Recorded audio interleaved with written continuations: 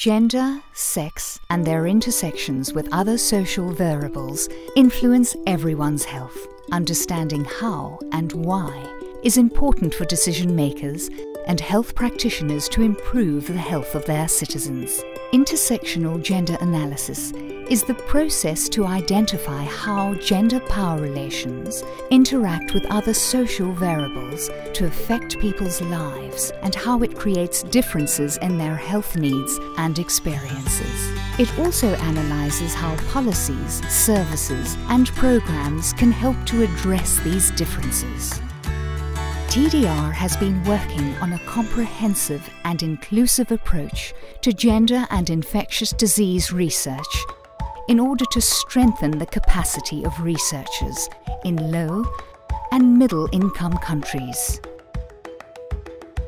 One such researcher is Dr. Chandani Karel from Nepal. With the guidance of a new toolkit developed by TDR for intersectional gender analysis, Dr. Chandani and her team have been able to incorporate this approach into their research studies. They are developing case studies to explore how gender power relations intersect with other social variables such as age and ethnicity in the treatment of tuberculosis patients. They are also exploring how gender influences the perception, understanding and awareness of lymphatic filariasis amongst the local population.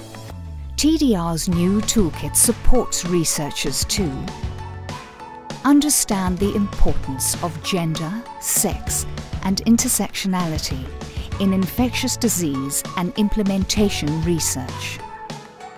Design, develop and report studies using an intersectional gender lens following a step-by-step guide.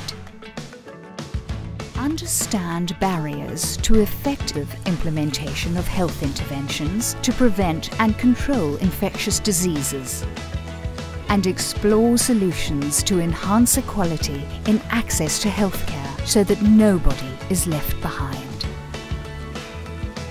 Thanks to the support of TDR and this new toolkit, the evidence generated by Dr. Chandani's studies will help decision makers in Nepal and other countries improve the health of people affected by tuberculosis and lymphatic filariasis.